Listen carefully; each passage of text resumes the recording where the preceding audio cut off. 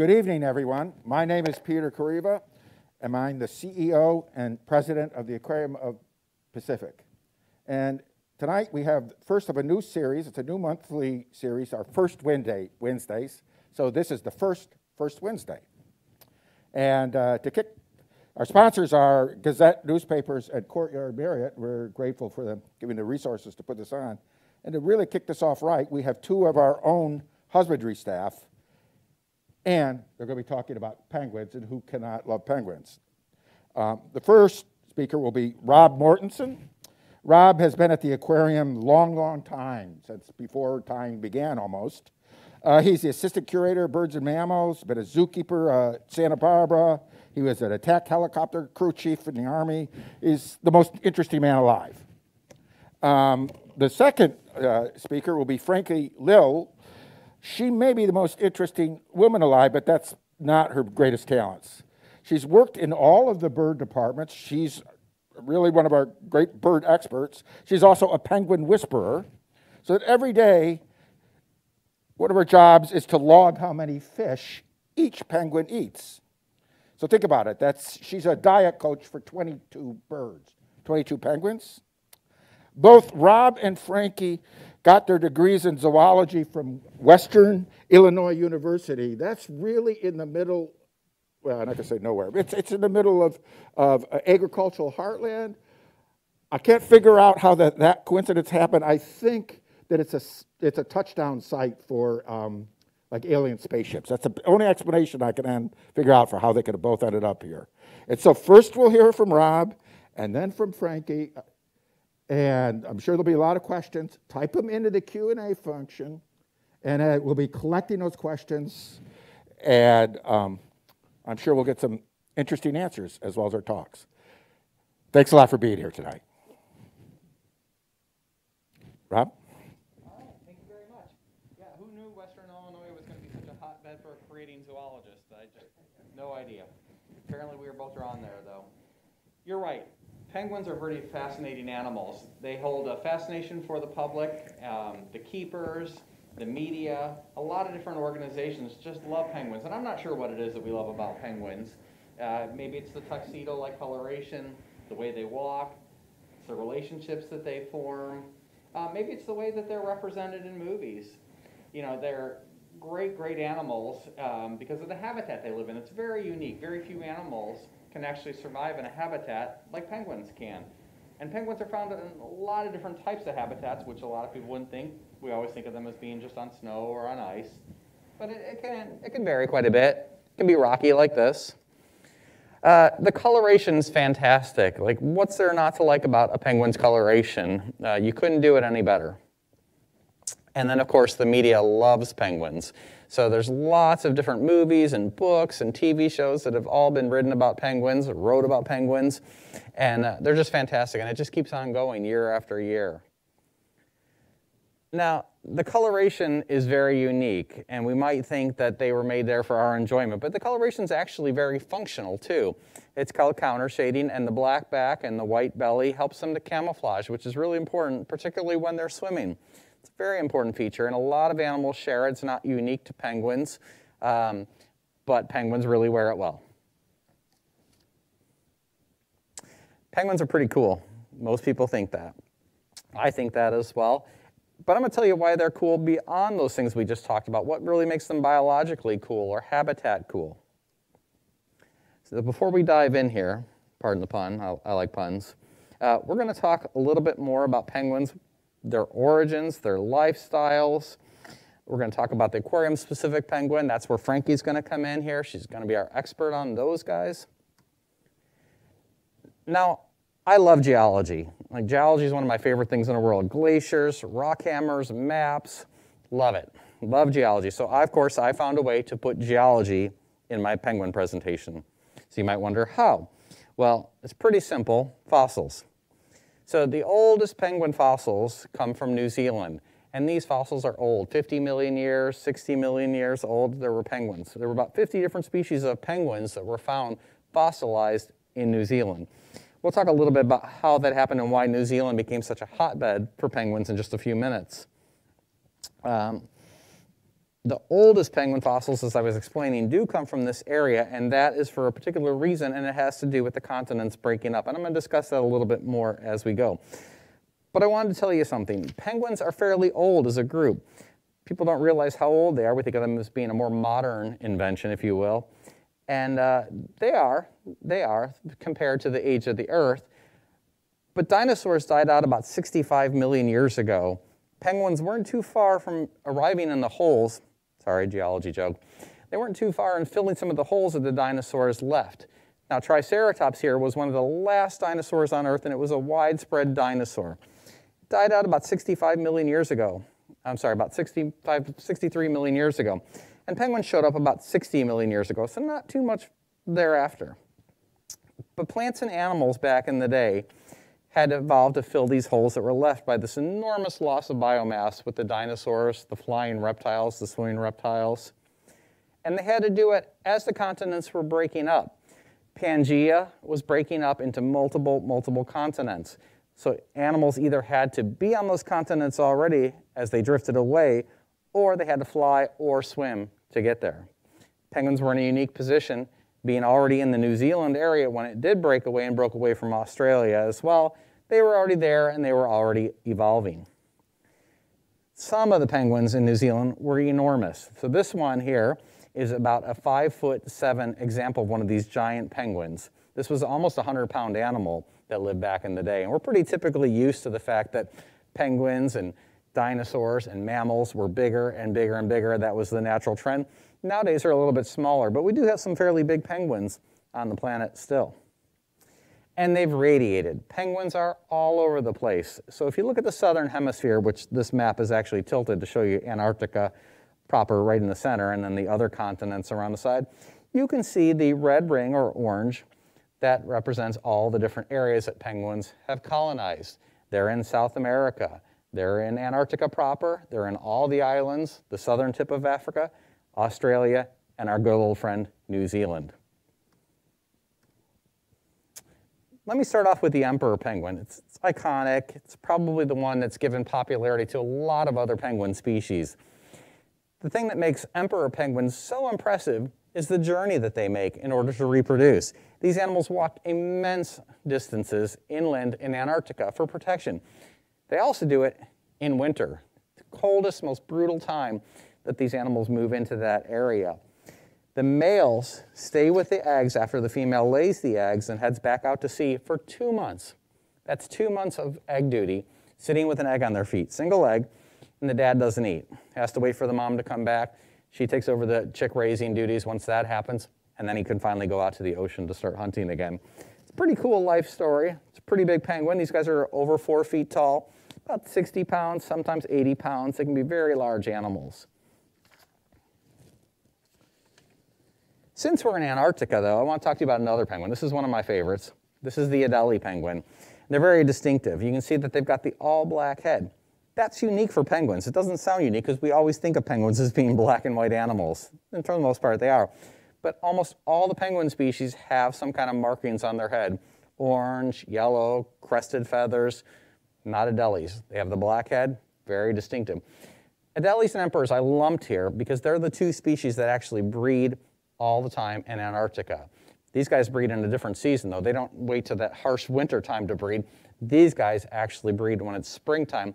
And they don't breed on the snow and the ice the way that the emperor penguin does. These guys actually breed on rocks and twigs, other bare ground. If they can find an area without snow on it, that's the preferred habitat for the Adelies. Our next group, these are the crested penguins. This is your rockhoppers, your macaronis, and these are royal penguins here. These are ones you don't see too often. These guys are pretty neat. The rockhoppers, as you might expect, they hop on rocks. They're very athletic for a penguin. And they live in several groups when you find them out there. Sometimes you'll find them cohabitating, and that's led to some questions about, well, how many species of penguins are there? And it depends on who you ask. There could be 17 to 21 different species of penguins. Since we've been doing genetic work on penguins now, we know a little bit more about them. We know that the penguins have some certain characteristics genetically that maybe lead them to be other species of penguins too, so we're still kind of undecided. Now rockhoppers, the distinctive trait of hopping on rocks, as you would expect. The royal penguins don't necessarily do that, but what's pretty cool about these guys, these form enormous colonies. 500,000 royal penguins can be found in some of the colonies off of New Zealand and Australia. Finally, I want to talk about a couple other groups here. These are my favorites. These are little fairy blue penguins, or the little penguins, or little blue penguins. They have a couple of different names, and it depends whether or not you're a kiwi or whether you're a wallaby. If you know rugby, you'll know what I'm talking about there. These guys are adorable. These guys are about a foot tall, weigh under 3 pounds, and they're blue. So what more can you ask for a penguin? And then we're going to turn it over and talk a little bit more about the temperate group, and I'm getting ready to segue over here to Frankie. She's going to tell you a lot about the temperate penguins, and particularly our Magellanic penguins. The temperate group of penguins, though, includes 4 species, and I'm not going to steal your thunder here, Frankie, but there's Africans, there's Humboldts, and one of the ones I wanted to talk about was the Galapagos penguin, and in particular because the Galapagos penguin can actually occur north of the equator. When we think of penguins, we always think of penguins as being a strictly southern hemisphere species or group of animals. That's not entirely true. One little group that just gets across the equator, so I'll say that's your northern hemisphere penguin. With that, hopefully you've learned a little bit more. I'm going to turn it over to Frankie. He's going to tell you all about Magellanic penguins.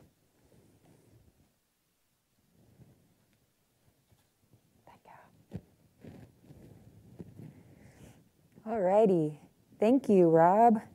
So I am going to touch a little bit on the other type of banded species penguins. So Rob did just mention our Magellanics, which we have here at the Aquarium of the Pacific.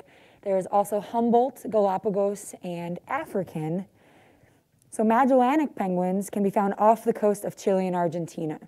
And the largest group of colony of them actually exist on the Falkland Islands, which they do intercept with different types of penguin species there, but there are hundreds of thousands of Magellanic penguins that do live on that island. And then if you take a look at the red line along Chile and Argentina, they can be found off the coast all the way down the length of those 2 countries.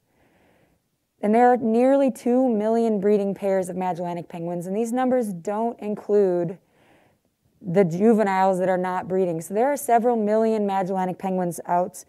They're doing their thing in Chile and Argentina. Then we have our African penguins, which have less than 25,000 pairs, Humboldt penguins that have roughly 12,000 pairs, and the Galapagos penguins that have fewer than 600 breeding pairs. So if you take a look at these 3 species, they look pretty similar. They have the one banded stripe across their chest. They have a black face with some white around it, and the Galapagos are a little bit more extreme. And I'm going to go right back over to Paddles here. She's one of our very own. You can see she actually has 2 bands on her chest. So they look a little bit different. The Magellanic penguins are the largest of the 4 species, and they have the largest population. And I'm going to tell you a little bit more in a moment why they have a large population, because it has a lot to do with their annual life cycle. But here at the Aquarium of the Pacific, we have 22 Magellanic penguins. We have 3 currently that are rescued, Kate, Robbie, and Roxy. 13 of our chicks or penguins have hatched here, Paddles, Jade, Skipper, Anderson, Heidi, Lily, Matson, Astaire, Fisher, Wally, Cleo, and Dee, and lastly Gats. And then 6 have transferred to the Aquarium of the Pacific. Most came to us when we opened back in 2011, when our habitat opened, and Admiral Fancy Pants came along the way in 2015 or 16, and he joined our colony. But the main reason that there are over 2 million Magellanic penguins to the 25,000 or even 600 breeding pairs has a lot to do with what the Magellanic penguin life cycle looks like. They have a very intentional breeding season where the other 3 will breed throughout the year, including during their annual molt. And molting is a pretty stressful time, and it just interferes with breeding and being able to raise your young. So I made a little chart here so you can kind of see what the Magellanic penguins go through. And here we have Matson displaying our annual catastrophic molt. And then the whole colony during migration, which this is when they're in the water and swimming. And then breeding season. This is Skipper and Jade in their burrow. And I'm going to go into some detail with each of these 3 major seasons that these birds will go through. And first I'm going to talk about molt. I like to talk about molt first because to me it feels like I can go full circle, even though I guess I could start at any single one of those.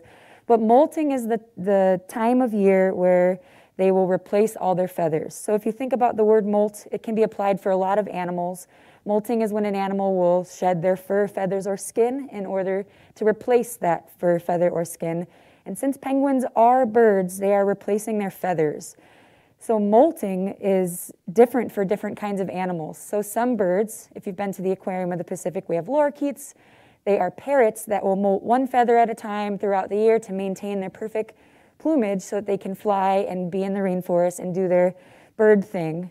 But Magellanic penguins will actually molt out all of their feathers in a 3 to 5 day period. So you can kind of see a lot of variety in these penguins I've got on the screen here. A couple are mostly done with their molt. One of them in the middle there, he's super expanded, only lost a couple of feathers. You can see the detail in between the different extremes of molt. So they will actually bulk up for their molt. So they are eating a ton of food so they can get as large as possible, and for some of them double in weight, because when they are molting, they do not have access to food. Because when they molt, they are no longer waterproof. And if they are not waterproof, they cannot swim, and therefore they cannot hunt for their food, which is primarily fish. So they bulk up for that season so that when they are on land, they have energy to live off of. So they've got a ton of calories in their body that they are just taking in, utilizing while they are growing in their new feathers. So they push out all of those old feathers, and then they have the new tiny feathers. If you look on the far right of the screen, you can see the penguin whose head is the only thing left. You can see the tiny little specks of new feathers growing in, and those feathers are not waterproof yet. So Magellanic penguins, like most birds, have a uropygial gland, which is a preen gland, or even if you want to think about it, it's an oil gland. And that oil is actually what makes those feathers waterproof. So they spend 4 to 6 weeks on land preening those feathers, maintaining them and re-waterproofing them with oil. So they're taking their beak and their flipper, sometimes their foot, doing penguin yoga, and they are just getting themselves nice and waterproof so that they can go to their next season, which is migration. So migration season is pretty lengthy. Other banded penguin species don't have to have a migration season because the Galapagos penguins live on an island, so they can just go find their food and go right back home that day. African penguins live on the south end of South Africa, so they're able to go out to the islands and come back home. And then same exact thing for Humboldts. They kind of stay near where they are normally at each season. But Magellanic penguins end up needing to follow their food source. So they have intentionally molted out all of their feathers at the same time so they can be perfectly waterproof for their migration season, where they will be swimming for 3 to 4 months long at sea, or someone did the math at some point in time, around 2,500 miles they are swimming during their migration season. Now here in the northern hemisphere, that migration season is November through February, so we're actually kind of exiting our migration right now. But in the southern hemisphere, that's the June through September months, because if you think about it, they're flipped.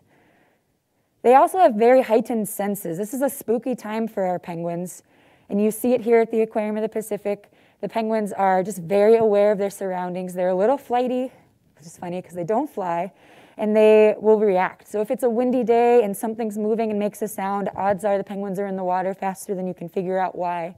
If I accidentally drop something, like a marker, because I'm writing down all those fish they eat every day, they'll go into the water.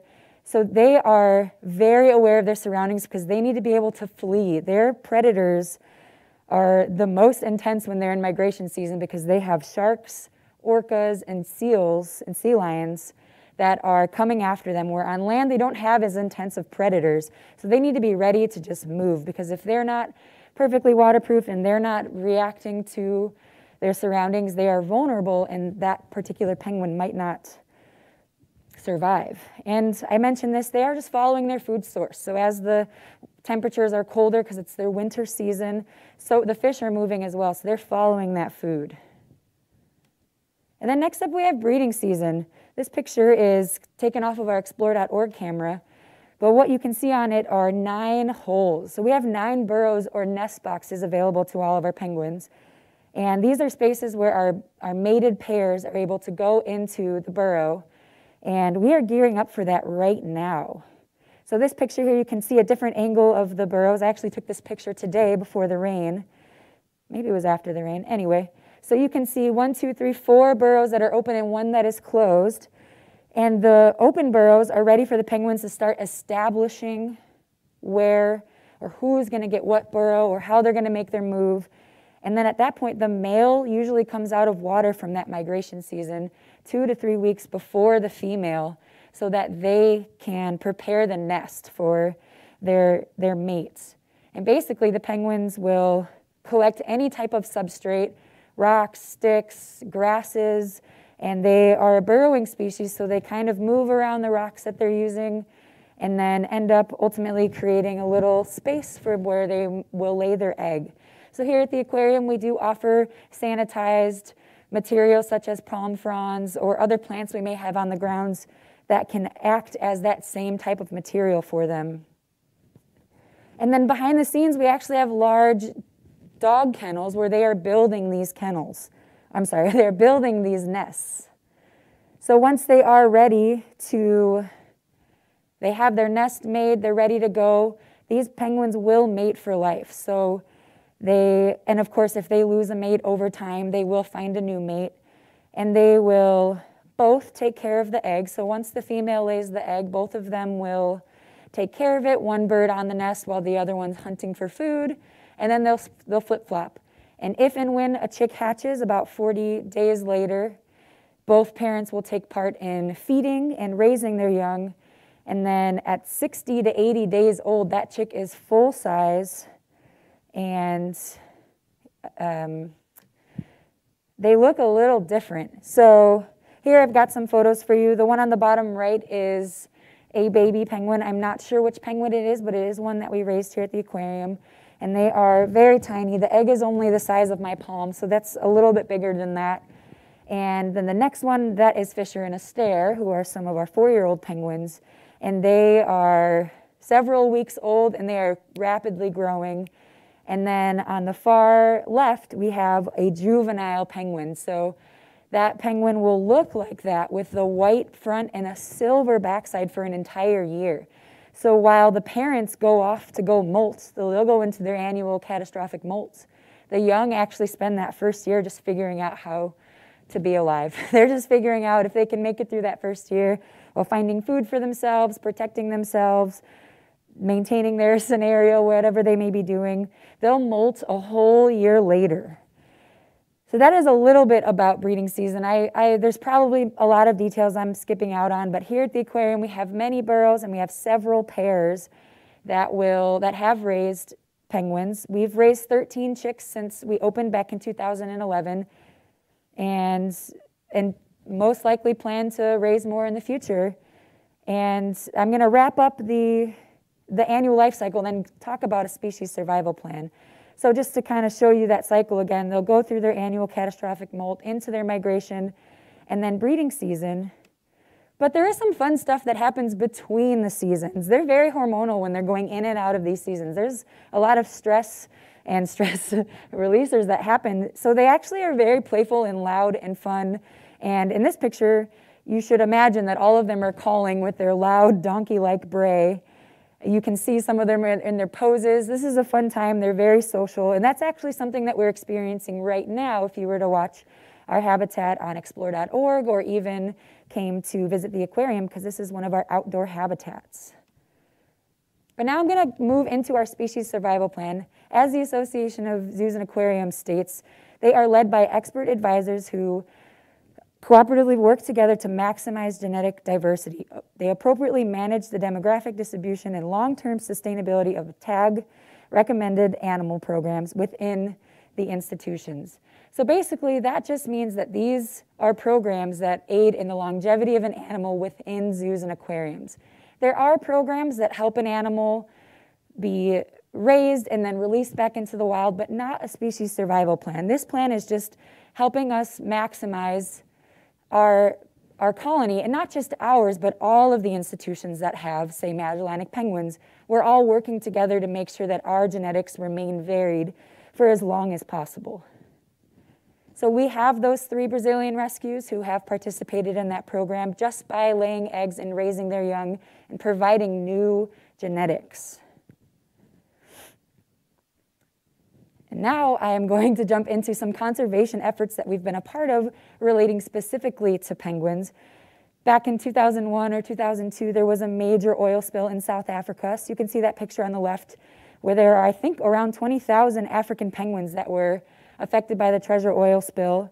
And people came in from all over the world. And fortunately, the Aquarium of the Pacific was able to send one of our very own keepers to help aid that process. And she was there for many, many weeks, long, long hours. And by doing that, she was able to gain experience and able to pass that on to other team members. And recently, we were able to send someone back to Africa where they helped raising chicks that were abandoned by their parents and ultimately releasing them. But right now, there aren't any major penguin scenarios, which is wonderful, but we are still keeping our skills ready to go. So many of us on the mammal and bird team here at the aquarium are a part of the Oiled Wildlife Care Network. So what we're doing in our spare time is keeping our skills up when it comes to restraining and any medical needs and going to different training seminars. And in these photos here, we just went to our basic responder training where we learned how to put on hazmat suits. We are just prepared to react when there is a new situation, whether it's here in California or in a different place. We are able to aid and assist. So we've got about 5 people on our team that are continuously learning more to be able to help if there is or when the next response is called. Now, I've mentioned explore.org a few times, and if you just find yourself needing some more penguin time, we do have lots of different webcams at the aquarium through this website, explore.org, including our Magellanic penguins. We have an above-water camera and an underwater camera where you can just watch them swim and eat and hang out and even watch them at feeds. So again, if you're unable to visit us here in person or maybe you're not in California, you can watch our penguins 24/7 through our explore.org. But there's some more penguin opportunities, some that don't have to happen in person, but our in-person one is an encounter. So if you're interested in coming to the aquarium before hours and meeting a penguin, that's one of our opportunities. There are virtual Zooms, some cameos, Adopt a Penguin, and more if you just check out our website, aquariumofpacific.org. And I think that is all I have right now. I'm sure there are many questions, but I just want to thank you all so much for having me. And I think we're gonna be ready for some questions. Great, thanks a lot. All right, I don't know. Since you talked about the genetics and maintaining the diversity and all that, one of the questions was, do different penguin species ever hybridize? So is there any, even, molecular genetic, is there any evidence that the different species exchange have made hybrids in the past? There are, yes. The one that's on my mind right now has to do with the rockhopper species and the crested penguins. Although the world knows that there are 18 species of penguins, there's actually like 28 if you consider all these little subspecies that have happened. And I don't know of any specific scenarios with any of the banded species penguins, but Humboldt penguins and Magellanic penguins actually share a space. They both share the Falkland Islands and some of that coastline. So although I don't know of any personal scenarios, it probably has attempted to happen anyway. Yeah, I mean, I just know the molecular data has revealed that species exchange DNA a lot more than anybody thought, so I wonder what that was. Yeah, I suspect that it's probably those two, that if there are, because they're so similar. Right, yeah. Yeah. So, another one for you, Frankie, and then we'll turn to harassing you, Rob, but is, you talked about the oil as being a threat. How about climate change? Is it, Yeah. Because the yes. fish are, what's climate change doing to penguins? I have 2 answers, and Rob, if you have more, please add. So the main one that's affecting Magellanic penguins is the weather. So the rainy season is now extending into the breeding season, and these downy chicks that are not waterproof are having issues with hypothermia. So that is one of the main reasons of decline for Magellanic penguins. And then the food source, as waters get warmer, the more nutritious fish that live in colder waters are leaving. So they're not getting as much nutrition and calories that they may have gotten when the water temperature was how it was prior. So the colder fish are moving on, which have more nutrients and more calories. And the warmer fish are coming in and they're not as energy filling. So they're both getting sort of directly stressed by the climate and also food Yeah. stressed by the climate change. Yeah. Yeah, and I'll add to that too, in that there's good news / bad news, and I'll use the Antarctic penguins as an example. For the emperor penguins, bad news, because more of the ice shelf is retreating, and so they have to walk even further and use a more caloric demand on their body to get to good breeding grounds. But for penguins like the Adelie, which are looking for more exposed space, they're actually finding more nesting space now as time goes on. And Rob, you showed those maps of the, of the continents breaking apart, and then also the distribution, with the red outline. So how did penguins? I mean, how did they move all over the world? And now is their range changing, or is that map that that map that outlined their range, has that been pretty constant for the last, Yeah, I mean, we're talking with such a large expanse of time that's almost unfathomable for us, but they expanded from some common stock, originally probably in the New Zealand area, to all these various islands by island hopping, basically. We don't know, to answer your first part of the question, what that'll do long term. I think some animals will take advantage of some coastlines that weren't available to them before, and we'll see some expansion, but we'll also see some retraction in species as well that are going to be more restricted to where they can breed. And it's really the breeding sites that are going to be the big limiting factor. Are there any species of penguins that are, I don't know the classification system, but are there any that are really at an incredibly high risk of extinction? I know there's threatened and declining, but you know what I mean, that like whatever the IUCN category, whatever the category is of the highest risk, are there any species of penguin in that? Definitely the Galapagos penguins are, I mean, there's less than 2,000 total. And then one of those little subspecies of those crested penguins, there's less than 100 of a couple of those, but they're kind of rare and one-off. They're random, which is why they never get talked about a lot, but they live in such a small area. So yes, but it's not really talked about as much with those because the world doesn't know there's more than 17 species of penguins. Yeah, right. I think one of the things that's a good marker for that when you have an animal that you're concerned for is the rapid rate that their numbers are falling. Right. I think African penguins have fallen at a very steep rate comparatively to other species. I got a lot of questions here.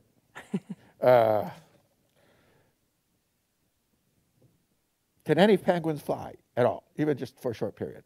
Through the water, no. They're all too heavy, and they have very, very excellent swimming skills.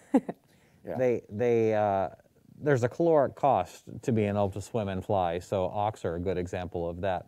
But the cost is astronomical to them when they're flying, so they've done a bunch of research to find out the energy costs for them. And penguins eventually went away from that, and they became larger boned, thicker muscle attachments, excellent for swimming, completely non-functional for flying. And when you were talking about the breeding and what we do with the penguins, but I think this question is sort of put simply, what does the aquarium do with surplus birds? Yeah, we have, over the years, we've been able to work with other facilities and send birds it's always been breeding programs. So they've always had an intentional place to go with an intended mate waiting for them.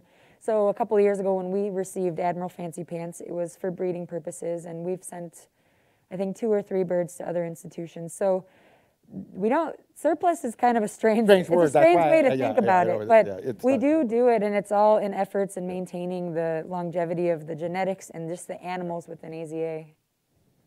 Somebody was curious about where is the penguin genetic research being done? Do you know where that? I actually learned a lot by studying up for this, and there's a lot of different universities, some in Canada, which is ironic to me that it couldn't be any further away from penguin grounds. Right. I believe it was a university in Quebec that was doing a lot of the genetic research on these.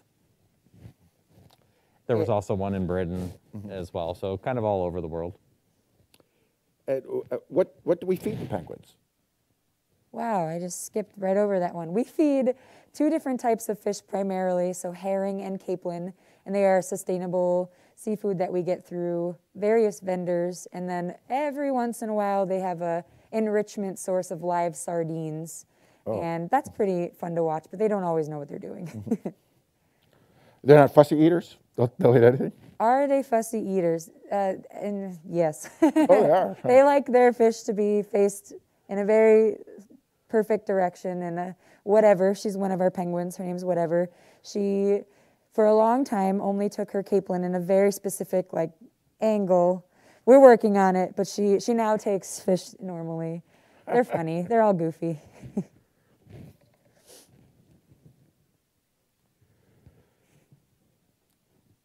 So this is really a question about the fossil record of penguins.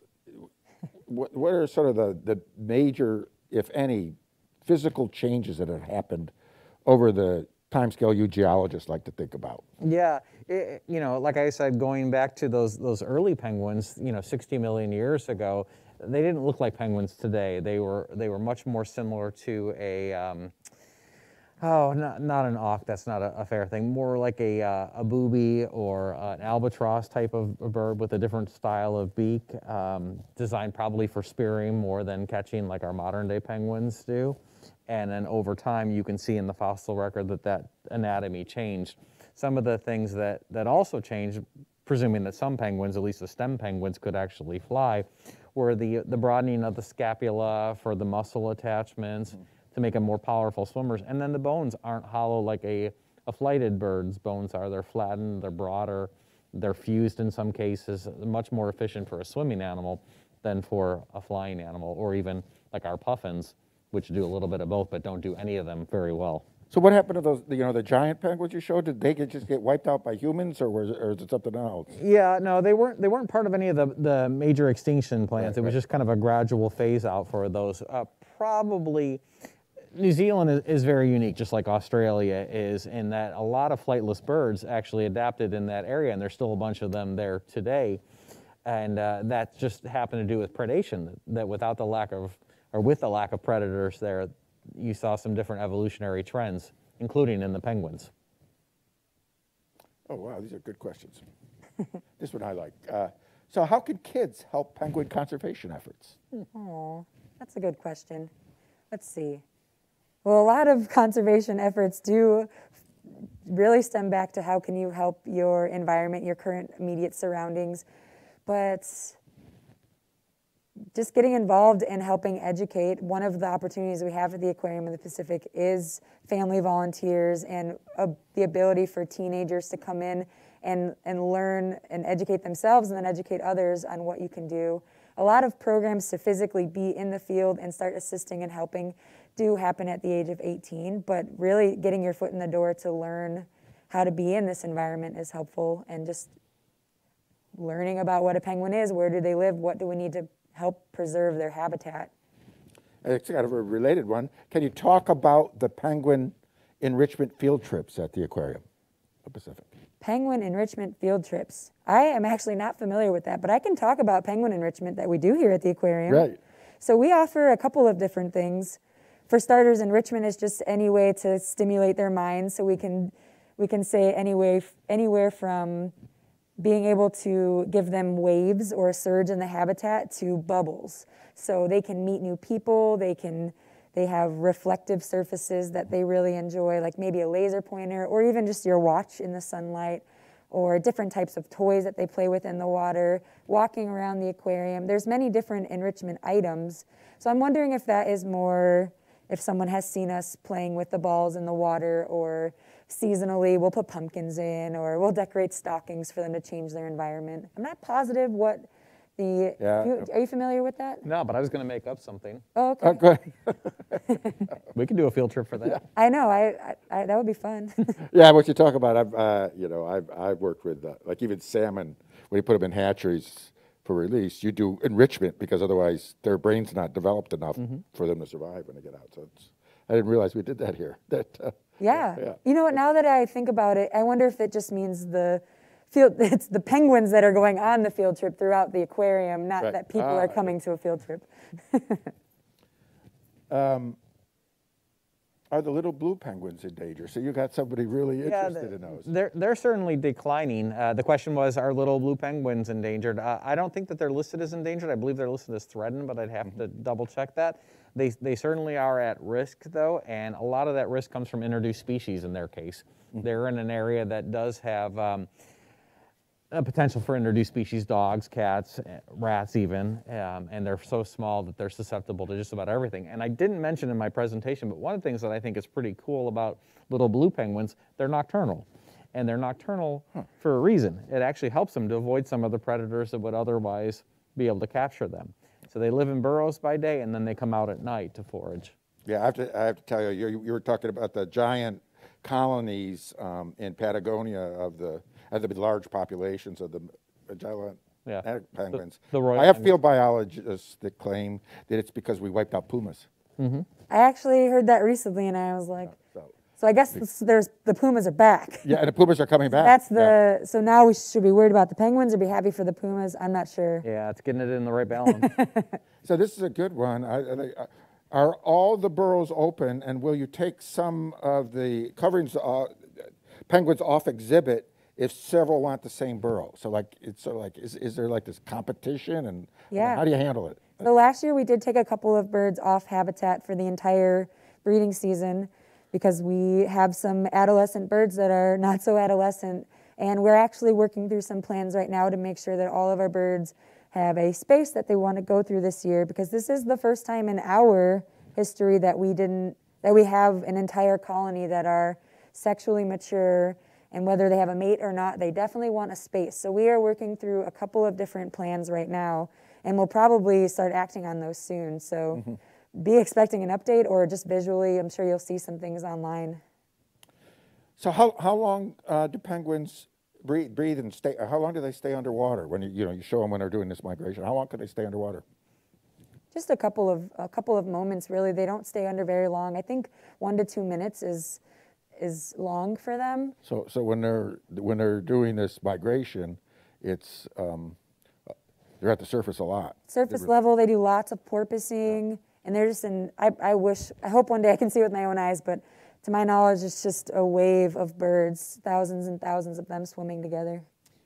I think an emperor penguin now holds the record for a recorded scientific dive, and it was 30 minutes. So they are capable of diving deeper and holding their breath for some species, but that's not the norm.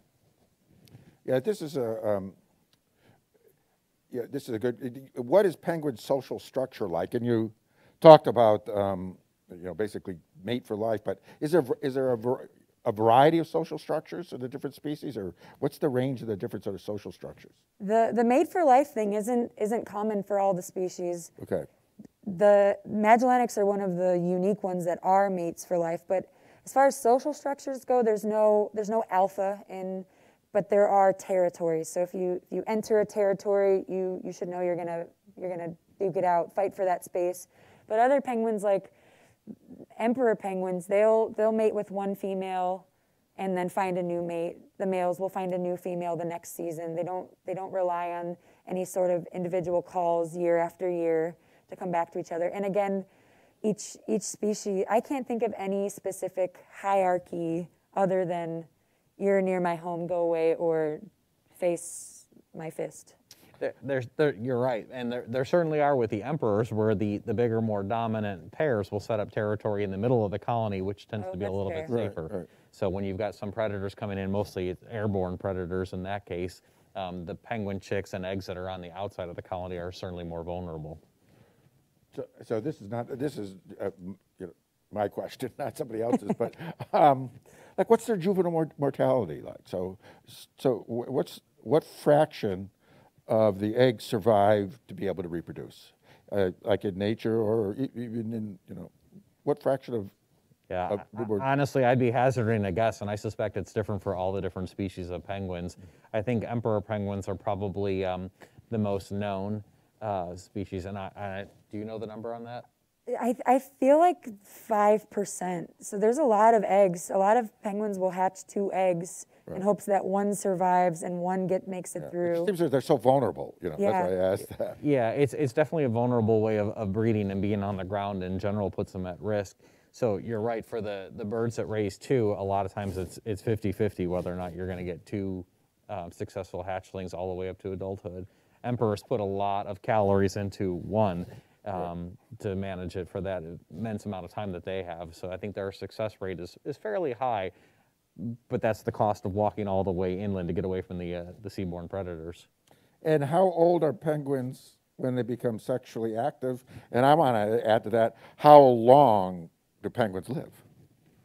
So in an environment like a zoo and aquarium, they're going to become sexually active or mature a little bit earlier because they have all the nutrients and food and resources and less stress. So around 3 years old. In the wild, it might be 5 or 6 years old, just to make sure that they're fully where they need to be, and as far as nutrients go, so they can produce what they need. And then how old can they be? Also a double question. In the wild, 10 years old is pretty old.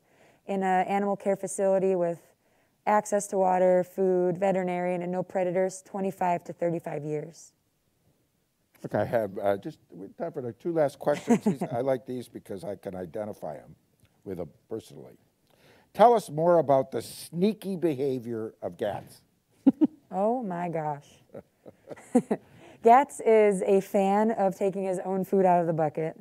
So every day I look, we have a comment section. So every time I see someone snaps a photo of Gats's face just in the bucket. He is sneaky because he is very good at it. So if I'm over here paying attention to another bird, usually he's in the bucket just grabbing a fish. So I've tried to beat him and put something down so that I can somehow he always wins. So Gats is just he's a quick bird at the bucket. And what does, what does the vet staff look for when they examine penguins? Like, what are the sort of health and medical problems they have? And I like this question: do penguins get arthritis? Yeah. So annually here at the aquarium, we'll do annual checks, and so long as there are no issues throughout the year, that's the only time the animal will go to the veterinarian. And they're looking for a lot of things that people look for. So there's body condition, just making sure they're not underweight or overweight. We're checking eyes, nose, mouth for discoloration, or in eyes with older animals. Thankfully, we don't have this issue. There could be cataracts or other things to look for, or feather condition, just making sure the animals are preening. And then additionally, they get some annual vaccinations, or we check their blood just to make sure their levels look okay. And yes, absolutely, as a penguin gets older, just like people, they may get arthritis or any other bone type of condition that will just... So what do you do when they're overweight? Do you cut back on their fish?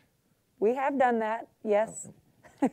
And this is the last question. Do siblings, from different years, do they know they're part of the same family?